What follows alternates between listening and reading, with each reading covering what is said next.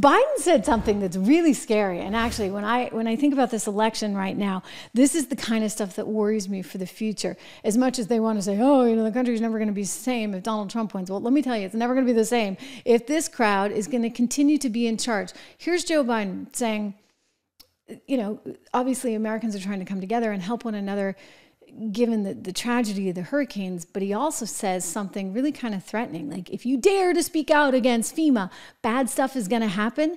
I was stunned. Maybe this was just a Biden misfire. Let's hope it was. But listen to what he says at the end. He says some nice, good stuff that's important. I don't disagree with it. But listen to the little sort of twist that comes at the end of this. Let's watch it together. When America's in trouble, we all jump in and try to help. Help your neighbor. And that's basically what's happened. But the thing that bothers me the most is there's a lot of people who get caught in these crises who are basically alone. You know, widowers, people in hospitals, people who are by themselves, and they don't know, and they lose contact, and they just get scared to death. And anyway, so I think I think those who have been spreading these lies to try to undermine the opposition are going to pay a price for it. Do you think Donald Trump is singularly to blame for all of this? No, he's not singularly. He's just the biggest mouth. Did you hear that? Right there at the end? Let me see. I'm going to just play it at the very, very, very end, because that's important. Do you think Donald Trump is singularly to blame for all of this? No, he's not. Mind the opposition are going to pay a price for it. Do you think they're going to pay a price for it? So anybody who speaks out against FEMA is going to pay a price? Lies to try to. You hear this? Those who have been spreading these lies to try to undermine the opposition are going to pay a price for it. Do you think? Wow. What's he mean? What's he mean? Let me be very clear. These aren't lies. I mean, FEMA says it's out of money. Let's go to Mallorca saying exactly that. We are meeting the immediate needs with the money that we have. We are expecting another hurricane hitting. We do not have the funds. FEMA does not have the funds to make it through the season. No. Okay, so we're not making this up, Joe. Now, you know, maybe you'll get the funds, maybe you'll have some appropriation and you'll move money from here, there to everywhere, but you don't have the funds, and that's not misinformation to say it. You know, there's a little dust-up with Ducey over at my former employer, Fox News, and KJP just the other day about this very issue. Watch.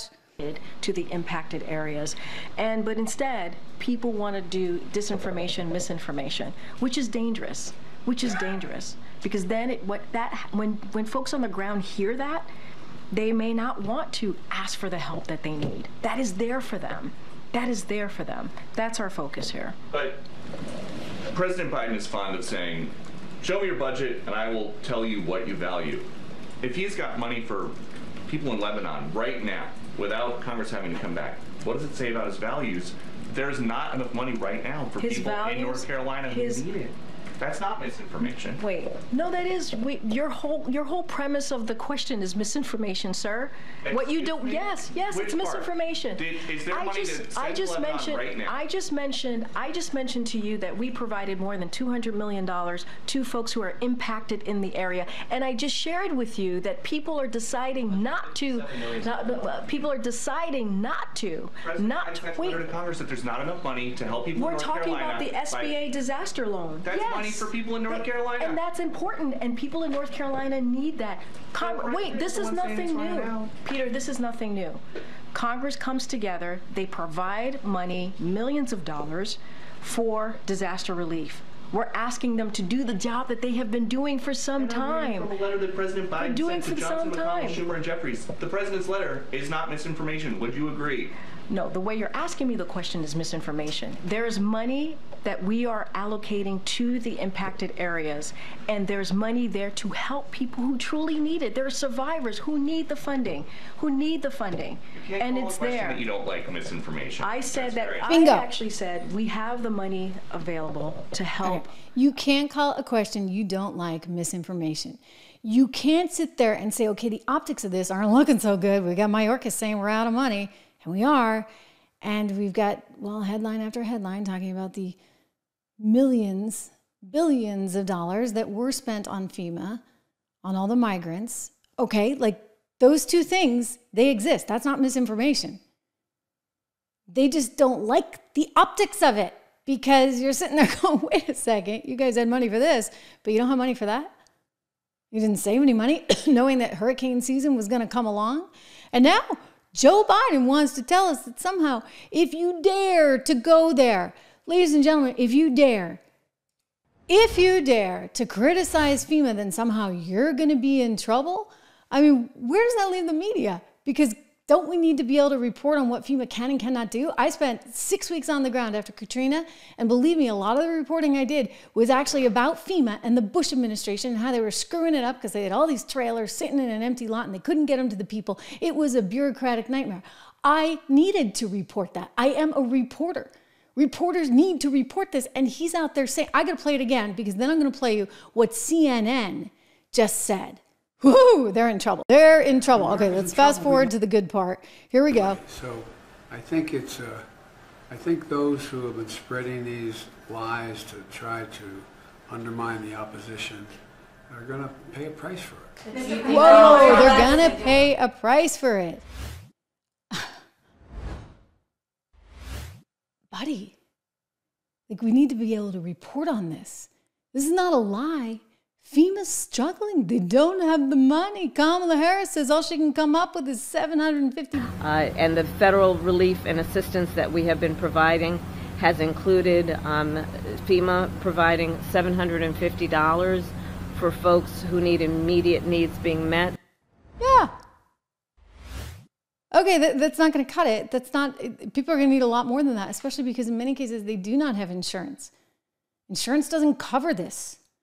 If you do have insurance, they give you like a really small amount with a really high deductible. So CNN went where they're not supposed to go. And look at how they had to couch this.